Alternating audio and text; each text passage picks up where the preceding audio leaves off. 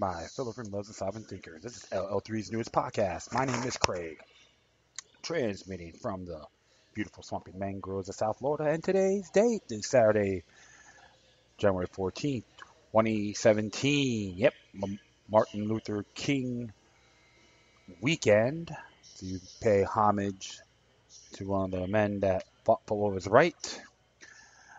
So I remember reading a newspaper article about some rough edges he had. They was supposed to release his files this year, as I remember. I was reading this newspaper a long time ago. I was in '89 on the road. It was called The Truth at Last, which was a Ku Klux Klan newspaper, by the way. And don't get me wrong, I read their stuff. I'm not really too keen on other areas in there, but some of the information was pretty interesting. Like I said, observe responsibly.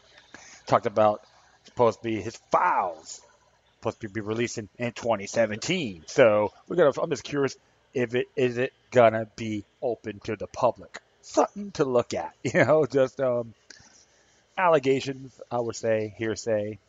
It depends how you look at it. But if it comes out, don't be surprised. All right. So yeah, and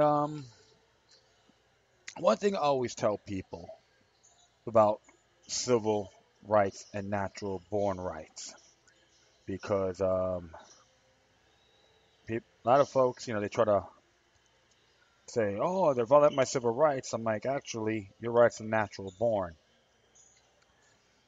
I'm going to read a couple of definitions on here about these things. It'll be under the legaldictionary.org, I think it's called.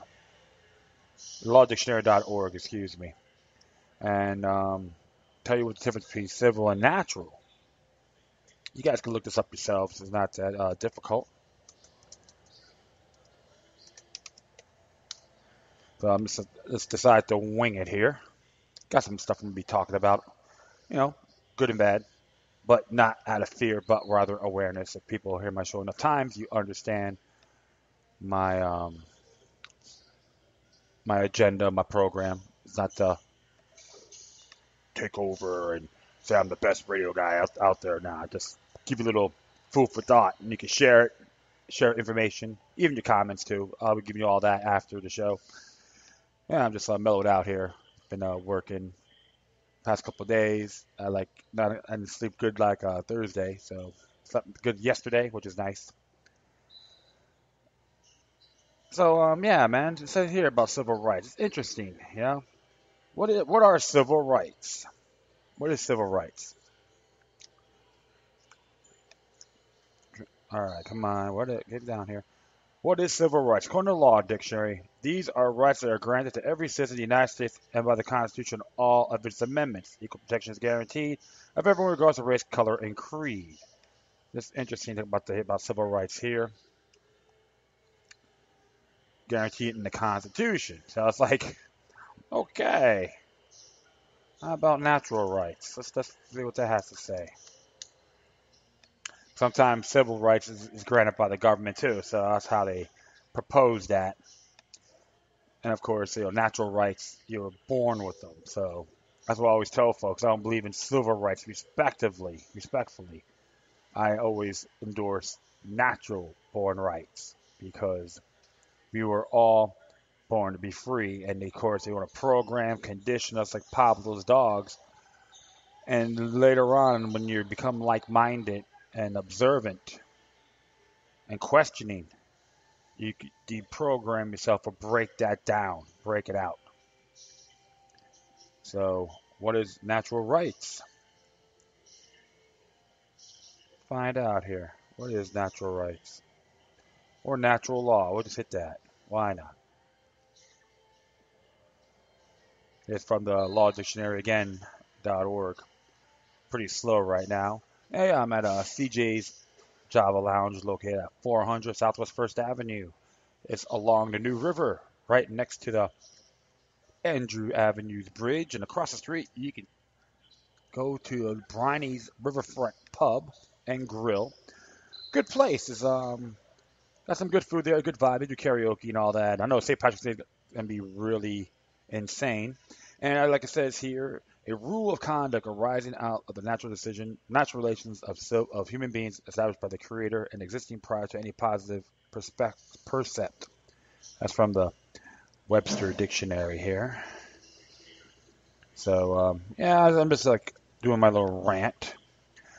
And of course, you got some people want to go after Trump on the whole during Martin Luther King Day weekend. They say, well, James Lewis, Congressman Lewis, was arrested like 45 times, and while Donald Trump dodged the draft, this and that. And I'm like, here's the thing about the draft: it was ruled unconstitutional under involuntary servitude. When that truth of the matter is, when that got passed during the Lincoln administration, all right, that included draft rights, the draft that happened in with the during the war between the states, and that's what can be occurring. And that's all I have to look at. So I'm just going out, and we talked about the whole thing with the $300 and all that. Gangs of New York portrayed a good movie on it, so you should check that out. That's why the 13th Amendment, hey, involuntary servitude. So that's how you got to see it. And exactly. Okay, that's my man Pat. Hey Pat, what's up? Just checking in here. Yeah, exactly. All right, cool. We'll be back here. I'm back. But yeah, so you know what? Speaking of Donald Trump, of course, the Trump anti-Trump fetish, Trump hating fetish continues. So we're gonna check this out here from consortiumnews.com. And actually, I got this originally from 21st Century Wire. Good site, man. You should check it out. Good stuff. And this one here is called "The Scheme to Take Down Trump," and it's exclusive. The U.S. intelligence community's unprecedented assault on an incoming U.S. president now, including spreading salacious rumors, raises question about how long Trump can hold the White House, says Daniel Lazare. Exactly. It's this whole Trump fetish. Yeah, we gotta get rid of him. If we don't, the whole country will be in shambles. And even if the economy collapses, we're all gonna go after him. If you fall for it, my friends, then without any merit, even it could be rumored, then you'll make a fool out of yourselves. Okay? But you know what? I'm not going to be ranting. I'm going to start right here. It says here, is a military coup in the works? Or the U.S. intelligence agencies laying the political groundwork for forcing Donald Trump for the presidency because they can't abide his rejection of a nuclear war with Russia? Not long ago, even asked such questions would have marked one as a sort of paranoid nut who believes that lizard people run the government, but no longer. Thanks to the now notorious 35-page dossier concerning Donald Trump's alleged sexual improprieties in a Moscow luxury hotel, it's clear that strange maneuverings are underway in Washington and that no one is quite sure how they will end. Director of National Intelligence James Clapper added to the mystery Wednesday evening by releasing a 200-word statement to the effect that he was shocked that the Dozier had found its way into the press. Such leaks, the statement said, are extremely corrosive and damaging to our national security. Clapper added that this document is not a U.S. intelligence community product and that I don't believe the leaks came from within the IC. The IC has not made any judgment that the information in this document is reliable, and we did not rely upon it in a way for our conclusions. However, part of our obligation is to ensure that policymakers are provided with the fullest possible picture of any matters that might affect national security, rather than vouching for Dodger's contents. In other words, all Clapper says he did was inform Trump that it was making the rounds in Washington and that he should know what it said, and that he thus couldn't have been more horrified than when BuzzFeed posted all 35 pages on his website. But it doesn't make sense. As the New York Times noted, putting the summary in a report that went to multiple people in Congress, and the executive branch made it very clear that it would be leaked. Emphasis in the original. So even if the intelligence community didn't leak the Dodger itself, it distributed it knowing that someone else would. Then there is The Guardian, second to none in its loathing for Trump and Vladimir Putin, and hence intent on giving the Dozier the best possible spin. It printed in quasi-defense not of the memo itself, but of the man who wrote it. Christopher Steele, an ex-MI6 officer who now heads his own private intelligence firm, a sober, cautious, and meticulous professional with a formidable record, is how The Guardian described him. Then it quoted an unnamed foreign office official on the subject of Steele's credibility. The idea his work is fake or a caliber operation is false, completely untrue. Chris is an experienced and highly regarded professional. He is not the sort of person who simply passes on gossip. If he puts something in a report, he believes there's sufficient credibility in it to be worth considering. Chris is a very straight guy. He could not have survived in the job if he had prone to flights of fancy of doing things in a ill-considered way. In other words, Steele is a straight shooter, so it's worth paying attention to what he has to say. Or so the Guardian assures us. That is the way the CIA and FBI, not to mention the British government, regarded him. 2. It adds, so presumably Clapper felt the same way. What is afoot? So, what does it all mean? Simply, the U.S. intelligence agency believed that the Dodger came from a reliable source and that, as a consequence, there was a significant possibility that Trump was a Siberian candidate. As Times columnist Paul Krugman once described him, they therefore sent out multiple copies of a two-page summary on the assumption that at least one would find its way to the press.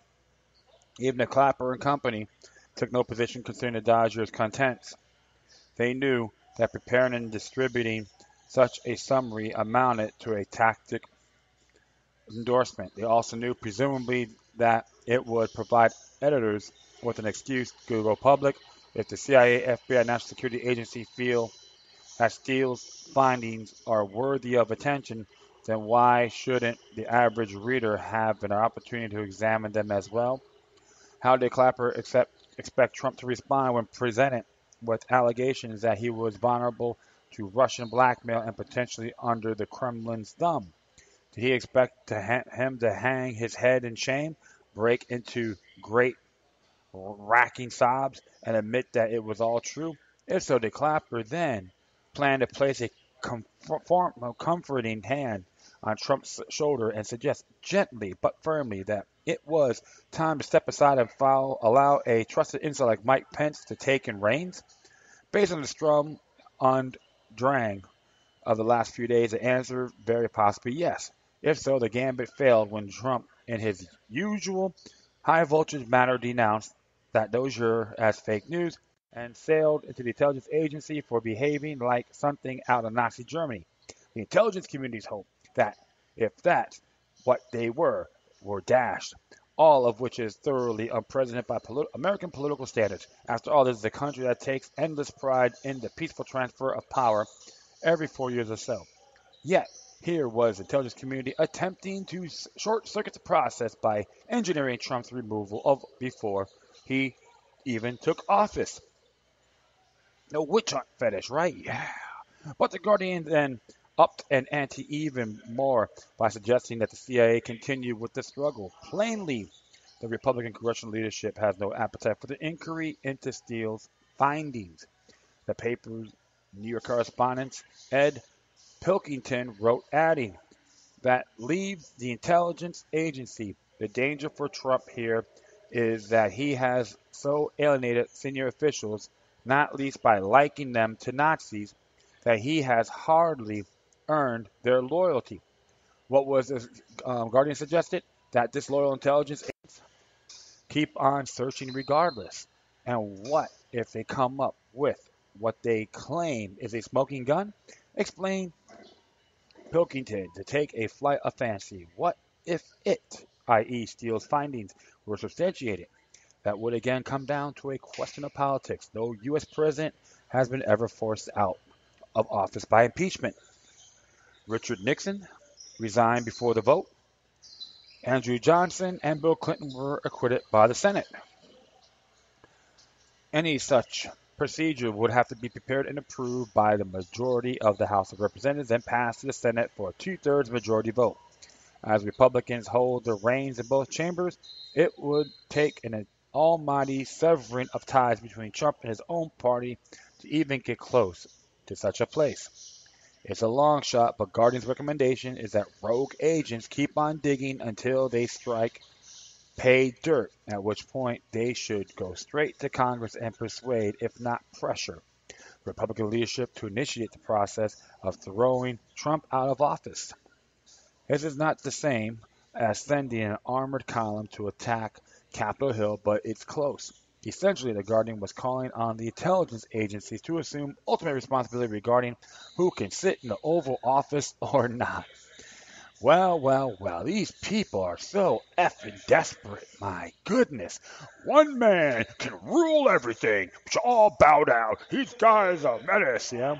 Come on. Shoot. Sometimes it's like the drama queen syndrome, you know? And you talk to a guy who's not even a Trump supporter, for goodness sakes, my friend. But I do see this witch hunting fetish. They're itching to climax it to the fullest, all right? And it says here, a desperate establishment, of all which demonstrates how desperate the military intelligence complex has grown after Clapper's report on the alleged Russian hacking of Democratic emails met with such a derisory reception.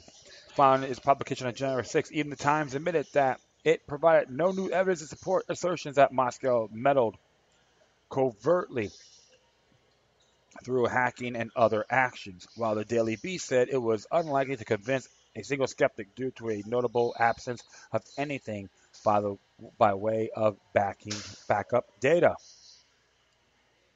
The Steele dossier was supposed to take up the slack, yet it has fallen short as well. It asserts, for example, that Trump attorney Michael Cohen traveled to Prague to discuss hacking with a Russian official named Oleg Solodogin, a claim that both men have since denied. It misspells the name of a major Russian bank and gets Russian geography wrong too. As Matthew Owens points out in a very smart article in Newsweek, it seems to be under the impression that the suburb of Barica on the Tony Robilco Highway, hopefully I pronounced that name correctly, is a closed government compound instead of just an expensive vacation home area favored by the new rich. The dossier has spelled the name of Azeri real estate mogul named Aras Aglarov, Aglarov, and reports association with Trump as news in August 2016 when Aglarov publicly organized Trump's visit to the Miss Universe pageant in 2013 and arranged a meeting with top Russian businessmen for Trump afterward, both of which were widely reported at the time. Other aspects of the dossier did not add up either. It reports that the Russian government has been cultivating, supporting, and assisting Trump for at least 5 years in order to encourage splits and divisions in the Western alliance. But as Matthews points out, Trump wasn't in politics 5 years ago and was considered a long shot for months after entering the presidential race in mid-2015. So how could the Kremlin be sure that their man would ultimately prevail? The dossier says Trump accepted a regular flow of intelligence from the Kremlin, included on Democratic and other political rivals. But Trump gave no hint of having inside information when he's called for Crooked Hillary to be locked up for purging her email files. To the contrary, he did so on the basis of information available on every front page. The memo says that the Russians also had compromising material on Clinton. If so, then why wasn't it used? They're hearsay evidence. The discrepancies go on, but this is what would expect of a document based entirely of hearsay, in which source A claims to have gotten a juicy tidbit from source B, who heard it from source C deep inside the Kremlin.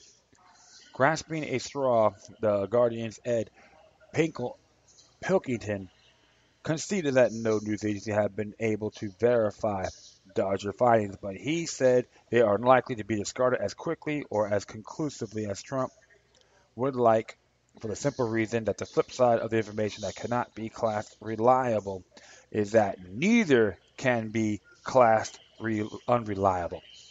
But the same could be said for information that someone got from a friend whose brother-in-law heard from a park ranger that Barack and Michelle like to while away their evenings snorting cocaine. It can't be classed as reliable because no one can verify that it's true. But it can be classed as unreliable because no one can prove that it's wrong. So maybe the best thing to do is to impeach Obama in the few days he has remaining just to be sure, right?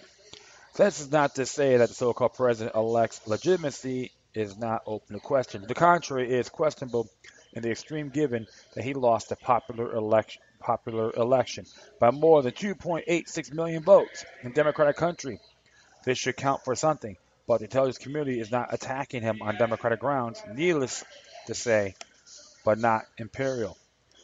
Trump is a right-wing blowhard whose absurd babbling about Saudi Arabia, Iran, and Yemen revealed a man who is dangerously ignorant about how the world works. He has managed to seize on one or two semi-good ideas over the years. One is that Obama's administration's confrontational policies toward Russia are a recipe for disaster, while another is the toppling Syria's Bashar al-Assad with al-Qaeda and ISIS still up and about only hasting their march on Damascus.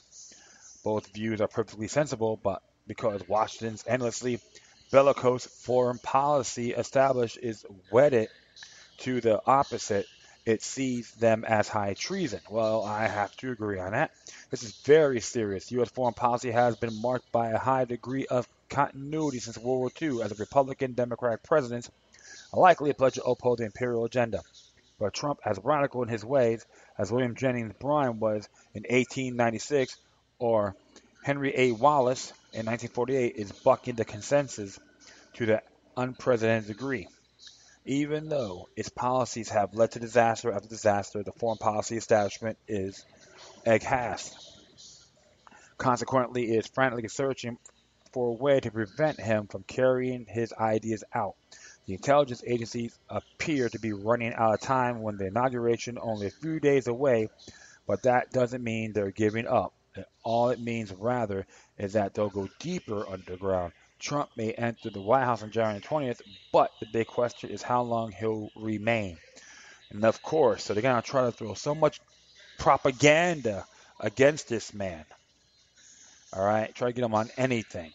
And it's really nothing new. One thing about politics is nothing more than a parasitic entity. Very dirty, nefarious, unsanitized. All right. I just simplify. I just simplify that. What really gets me is I know there's some big protests happening there, but these by communists and so forth. I want to say this: how many of them will be provocateurs, plants, or agents are gonna manifest in those causes? There will be a bunch of jack-o'-lanterns think they're on your side and they're gonna try to burn you. If you're gonna get involved in that, my friends, you better know your surroundings, because something like that, they're gonna find out, they're gonna figure out how to burn you.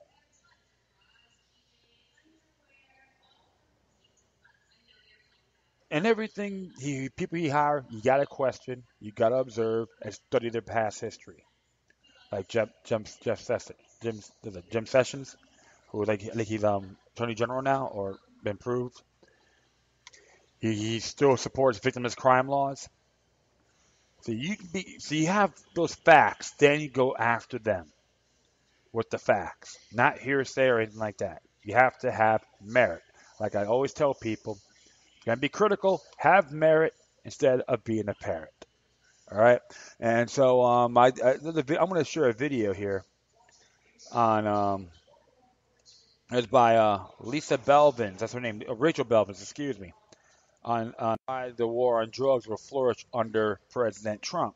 And I can give Miss Belvins credit because she has merit. She has actual video evidence and documentation, so you could read and see for yourselves. So so like I say, you can actually read these, examine the video, and do your homework. It's plain and simple. That's why, yeah, I'm not gonna be jumping for joy and let him do everything. No, every individual, even if you support Donald Trump or not, you gotta put his feet to the fire, just like the rest of the folks in Congress, and not just on the federal level. All of them, state and local too. Anything he signs or anything the House supports, which is unconstitutional, we got the Ninth and Tenth Amendments of the U.S. Constitution, the Bill of Rights. Exercise it. Don't complain. Take action. Even if you're a juror, juror nullification. No victim, no crime, not guilty. The judge don't like it. The prosecutor don't like it. Piss on them. That's how I look at it. You treat them like fire hydrants, like a dog, like you're a dog. They're a fire hydrant. You take a leak on them. All right. It's just an example. That's why. And I've seen the video myself, and she has some solid points. And that's why, hey, when it comes to government, think of this is what it means in Latin: control of the mind. I know I may have harped this a few times, but if people haven't heard me my first time listening, check it out. Look it up. You won't be disappointed. So that is it about the whole Trump thing. And next one here came from the fightforthefuture.org. Actually, it's on Tumblr. There's some good news came out today. It says here Boston scrap plan to purchase social media surveillance software following public backlash over civil liberties. And it came out on the 14th. It's by Evan Greer. And it says here the Boston Police Department announced yesterday that for now they will not be moving ahead with their plan to spend $1.4 million on social media monitoring software. The announcement comes amid growing public outcry about the plan, which would have given local or police or related capabilities to constantly scan and analyze online speech in the area. There's a huge victory and offers a glimmer of hope for basic rights at a time when it is in short supply, says Evan Greer, campaign director for Fight for the Future, a group that led efforts to oppose the BPD surveillance aspirations. Mass surveillance programs like the one in the Boston Police intended to launch don't actually make us safer, but they have a profoundly chilling effect on freedom of speech and our basic civil rights. I'll say this to Mr. Greer: it's our natural rights. And I said that out of respect, okay? Last month, a digital rights group, Fight for the Future, and a dozen other civil liberty organizations sent a letter to the mayor and city council calling them to halt the plan. In coordination with the Massachusetts chapter of the ACLU, they also collected thousands of signatures on a petition from Bostonians opposed to the deal. Boston Globe issued a misguided endorsement of the BBT plan. Greer wrote a rebuttal, which was widely shared. BBT drew even more criticism on the plan when it has revealed that they had bent the rules in the Boston Trump Trust Act in order to hand over at least 9 people to federal immigration officials for deportation, violating the city policy preventing cops from getting involved in immigration enforcement. City governments and law enforcement agencies around the country should take note of what happened here in Boston. The public will not allow them to waste our tax dollars on dangerous tools that won't make us safer, but will enable mass discrimination and violation of our rights, Greer said. And you know what? That's what I say, Boston strong. When you got people in the community fight for something that's right, and they say what the government entities trying to deprive on it, and you battle it. That's what strength's about. And this is great news, okay? And because anyone can do it. So when I hear people complain, there's nothing you can do, I just like to tell them to shut the hell up. Because I don't accept any of your candy ass rhetoric. Anything can be achieved. George Washington Carver once said, "If there's no vision, then there's no hope." He was a famous botanist. He's the one who created the products made up from peanuts, including soap.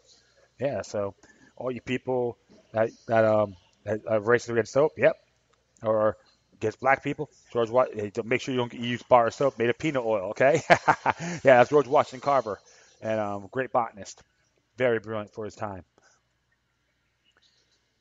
So that means we have vision, there is hope. So everyone out there, we all have obligations.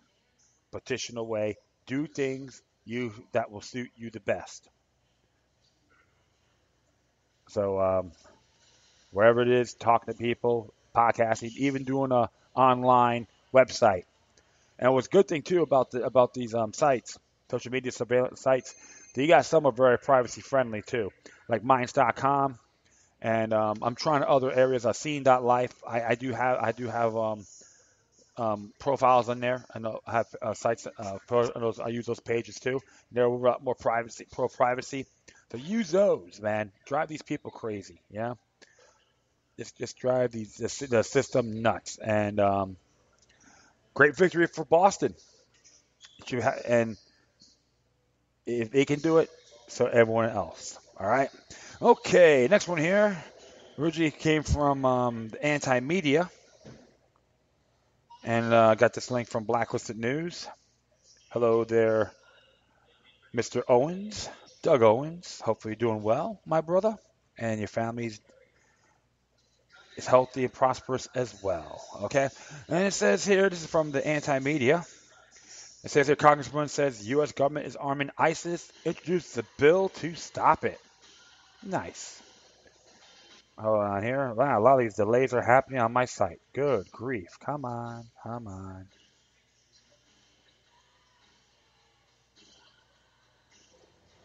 Yeah, so I gotta check this tech. I'll be right back. Okay, cool. Got that taken care of. All right, let's check this out. It says here, who actually did this article? No big deal. It's from the Anti-Media originally. It says here, Congressman says U.S. government is arming ISIS to introduce bill to stop arming it. Democrat Congresswoman Tulsi Gabbard has broken free of the corporate media's narrative by accusing the United States of funding and arming terror groups Al Qaeda and ISIS. If you or I gave money, weapons to support to Al Qaeda or ISIS, we would be thrown in jail, Gabbard tweeted on Saturday. Most importantly, however, is her introduction of the Stop Arming Terrorists Act, which she presented last Thursday in her presentation. Of the bill, cited prominent publications such as the New York Times and Wall Street Journal to show that the rebels the U.S. supporting in Syria are aligned with al-Nusra, which is essentially Al-Qaeda in Syria. She is co-sponsoring the bill.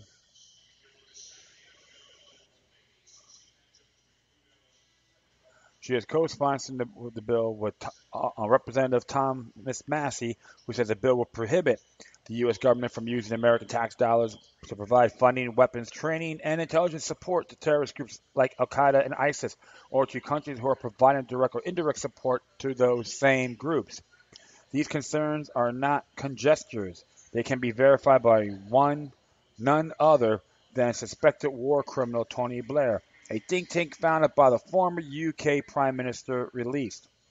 A release in 2015 that concluded it was ultimately pointless to make a distinction between the various rebel groups on the ground, since the majority of these groups share ISIS core belief system and would impose Sharia law if they came into power. The CIA has also been fueling weapons and money through Saudi Arabia, Turkey, Qatar, and others who provide direct or indirect support to groups like ISIS and Al Qaeda. Gabbard stated on the floor last week. She went into more detail. The CIA has been long supporting the group called Frozen al-Haq, providing them with salaries, weapons, and support, including surface-to-air missiles. This group is cooperating with and fighting alongside an al-Qaeda affiliated group trying to overthrow the Syrian government. The Levant Front is another so-called moderate umbrella group of Syrian opposition fighters. Over the past year, the United States has been working with Turkey to give this group intelligence support and other forms of military assistance. The group has joined with Al Qaeda's offshoot group in Syria. This madness must end. We must stop arming terrorists. The government must end this hypocrisy and abide by the same laws that apply to citizens. Hillary Clinton and Obama administration are well aware of the support the Gulf states have provided to ISIS.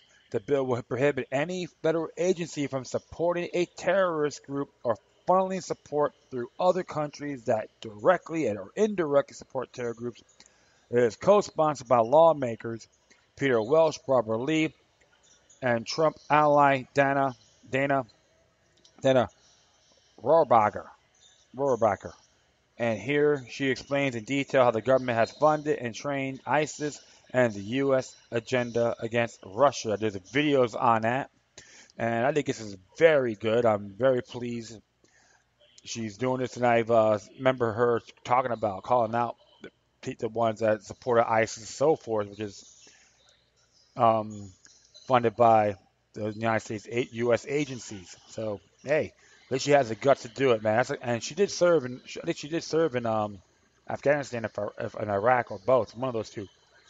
I think this is a real good bill, and people in the United States need to support her because it doesn't matter what part are you in, this is a sham. It's true. If we funded these individuals, our asses would be thrown in jail. Plain and simple. So they don't make these imbeciles aren't that special too. So support Gabbard and Massey's bill. All right. Okay. Next one here came from Truth Out. This is by Chase Strangio. That's here. Chelsea Manning should not die in jail. And there's a viewpoint here, which is good stuff. Is on Wednesday, NBC News reported that President Obama had placed Chelsea Manning on a short list of individuals to whom he is considering granting clemency. Sentenced to serve 35 years in prison for disclosing information to the news media in 2010, Chelsea has spent almost 7 years in custody, a term of incarceration already longer than any individual has ever served for comparable charges in United States history. Now, without action by President Obama before he leaves office, and with nearly 3 decades left of her sentence, Chelsea is unlikely to survive to see her freedom. In the past 6 months alone, Chelsea has twice attempted suicide after she first tried to end her life in July last year. The military responded by bringing administrative charges against her for attempting suicide and then unexpectedly throwing her into solitary confinement before she was able to appeal those charges. A particularly cruel response to her despair, the punishment destabilized her just as she was beginning to recover. In solitary, she attempted suicide a second time. Thankfully, when I visited Chelsea in November, she was feeling better. She characteristically was more concerned about me than she was about herself. Though we had a limited amount of time for our legal visit, she filed the first hour with questions about my family, my work, and my plans for the holidays. As journalist Glenn Greenwald explained of Chelsea, not only is she an incredibly insightful person, but also an incredibly kind and selfless one. Remarkably, the difficulty of her ordeal over the last several years has only strengthened her character. During that November visit, she made me laugh and gave me hope, even as we shared our post-election fears and nightmares. It was a rejuvenating visit, but as always, I worried that our time together would be our last. I have known and represented Chelsea as her attorney for 3 years. I have grieved losses with her and celebrated wins. I've seen her at the most hopeful and her at her most desperate. One of the most resilient and strongest people I have ever known. Chelsea is still a human being. She could only survive so much, and at 29 years old, she has already endured more than one she'd be expected to encounter in 30 lifetimes. From the brutal conditions of solitary confinement she faced at Quantico before her trial to the ongoing denial of her health care, Chelsea's incarceration has been marked by mistreatment and abuse. As she explained in September when she began a hunger strike to receive better treatment, I need help. I need help earlier this year. I was driven to suicide by lack of care for my gender dysphoria. Then I have been desperate for. I didn't get any. I still haven't gotten any. Indeed, she has been asking for help for so much longer that before her arrest almost 7 years ago, she sent an email to Master Sergeant Paul Atkins, who was in her chain of command, with now famous grainy black and white photo of her, saying of her female identity. I thought a career in the military would get rid of it, but it is not going away. It's haunting me more and more as I get older. Now the consequences of it are dire at a time when it's causing me great pain in itself. Like so many trans people, Chelsea has had to fight both her inner demons and unforgiving and unaccepting world just to be herself. She has survived homelessness, abuse, don't ask, don't tell, the ban on open transgender service, and almost 7 years in military prison. Through the military has made assurance that her medical treatment will continue to progress. With the new administration coming to power, everything is in jeopardy. Her life is in jeopardy, and President Obama has 1 week to save her. With news that he is seriously considering her application for clemency, Chelsea and those who love her can't help but feel a glimmer of hope. And now, if no action is taken and Chelsea is condemned yet again to this relentless nightmare, it will be such so much worse because hope was let in for this short, fleeting time. I cannot fathom the loneliness and despair if she could feel if January 20th comes and all Chelsea has before are 30 years more in prison.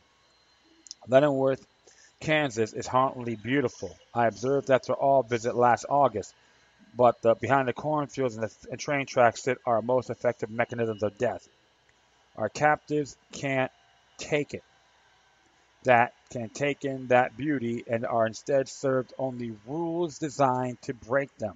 Sometimes we explicitly sentence people to death. Other times we are merely passively accept a death sentence by suicide, by abuse, by the slow administrative neglect of our car- carceral systems. As many of us fear what the coming days and years will bring, many more have always known fear. The fear of criminal legal systems descended from chattel slavery designed to maintain and ensure white supremacy and ever growing to carry out that aim. These systems lock away so many beautiful souls who have friends and loved ones and whole communities clawing at the walls to set them free. In the coming weeks before he leaves office, President Obama is expected to use his presidential power to grant commutations and pardons to set people free and restore their rights. He has the power to save lives with the stroke of a pen. He has the power to condemn them to death with inaction. On his desk sits the stories, dreams, and futures of so many beloved siblings and parents and grandparents and friends and spouses and heroes. The people we lock away are not monsters. They are human beings. They deserve a chance to be free. By this time next week, we'll be ushering in a new paradigm. As scary as the future is for me, I cannot fathom how scary it feels to Chelsea. For now, I just pray that President Obama saves her life. He is likely the only one who can. I can say this. I'm not. To me, the whole white supremacy rhetoric is out the window. All right. And about President Obama, and even with the new administration coming in, you still got to plug away regardless, because there's other whistleblowers out there, including Chelsea, are being shafted and having or being unheard. I believe Chelsea Manning should be released because that person did the right thing, letting the world know what is going on, and got condemned for it. And that is unacceptable. Plain and simple. Why? Because he put a report about how the United States was how the United States empire is killing innocent people. Yeah, I had the right to know that too. I was against the damn war. Period. Because it has no merit.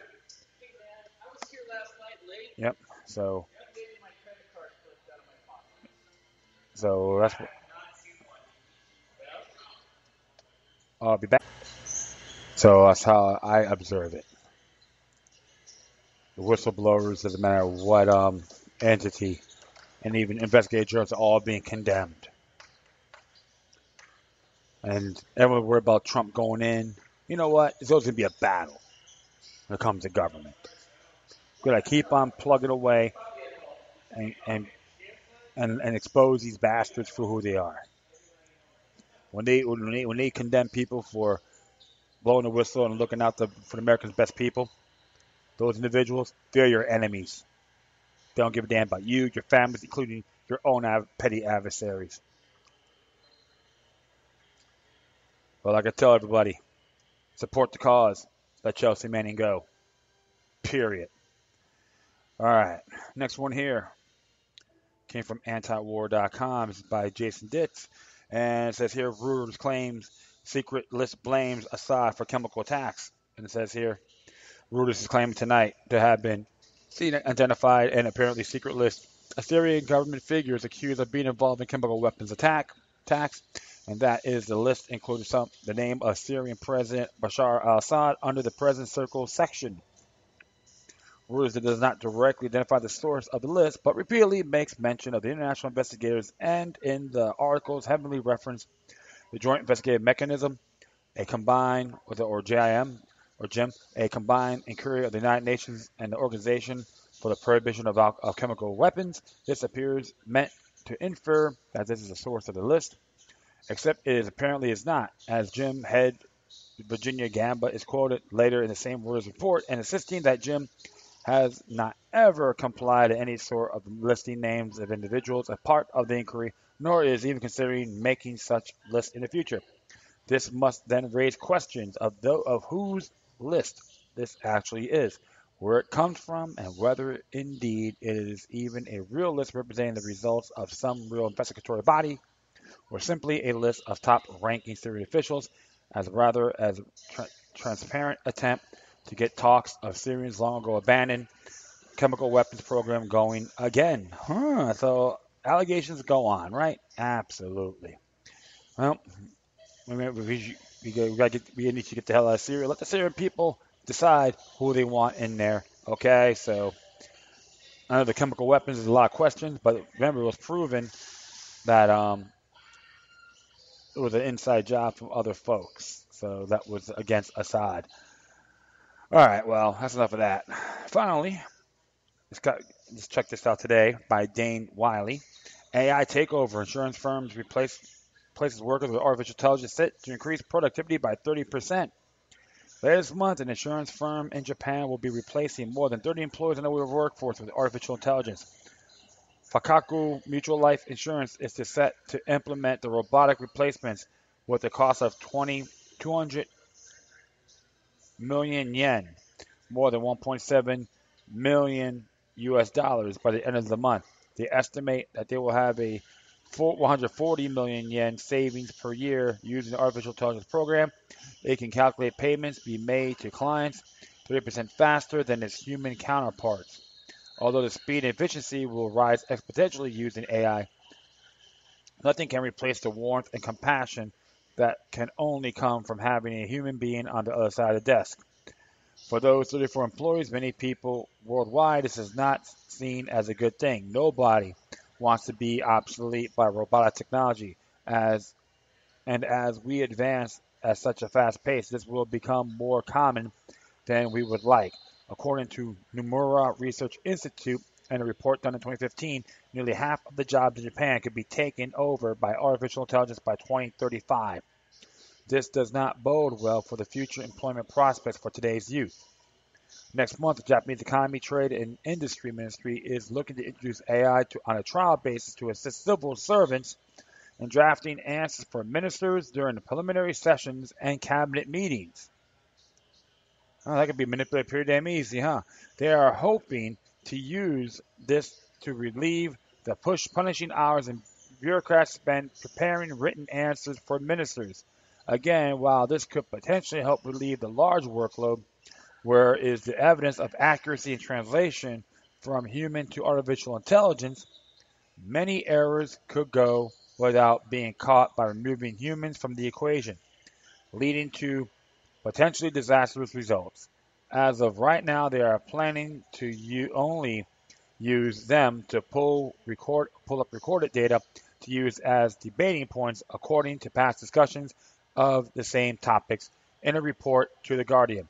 AI is not good at answering the type of questions that require an ability to grasp meanings across a broad spectrum. Noriko Are, a professor of the National Institute of Informatics, told Kyodo News Agency. As the robotic age looms before us, what does this have in store for us as humans moving into the future?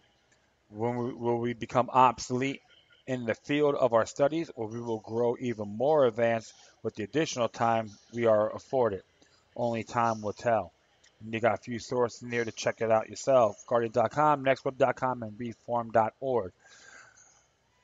Yeah, I'm not really too keen with this. I'd rather talk to him being in a robot. No, and it reminds me of that movie, Blade Runner. Harrison Ford was in it. Good movie. You haven't seen it yet.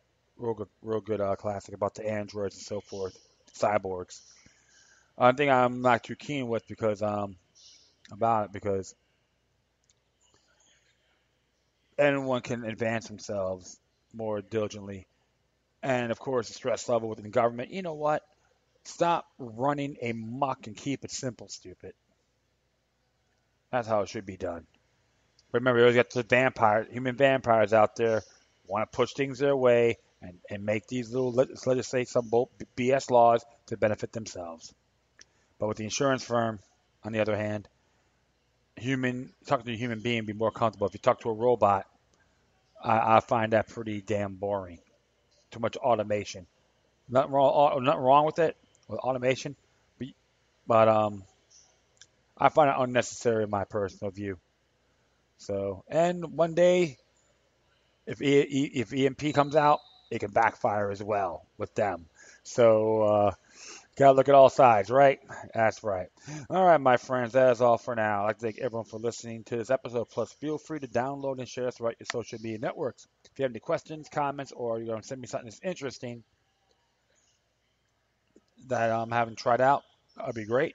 Whatever you do, please have your correspondences addressed with decorum. You can hit me on Facebook, Twitter, Google+, Spreaker, iHeartRadio, Tumblr, YouTube, Freedoms Network, Scene.life, and Minds.com. Or you can email me at LokiLuck3, which is Loki, look at the number 3, at gmail.com.